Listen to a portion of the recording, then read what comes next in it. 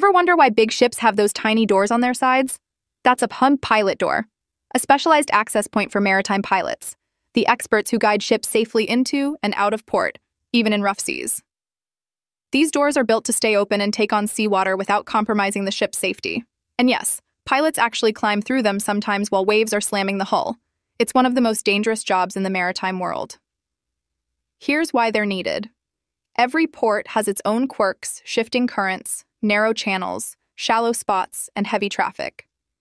Even the most experienced foreign captains can't possibly know all the local details. That's where the pilot comes in. They know the water like the back of their hand. To board the ship, the pilot approaches in a small launch boat, then scales a rope or metal ladder dangling from the ship's side, swinging wildly with every swell. One misstep, and it could be catastrophic. Once the ship docks safely, the pilot disembarks the same way or, in high-risk situations, gets airlifted out by helicopter for safety. No wonder their pay is high.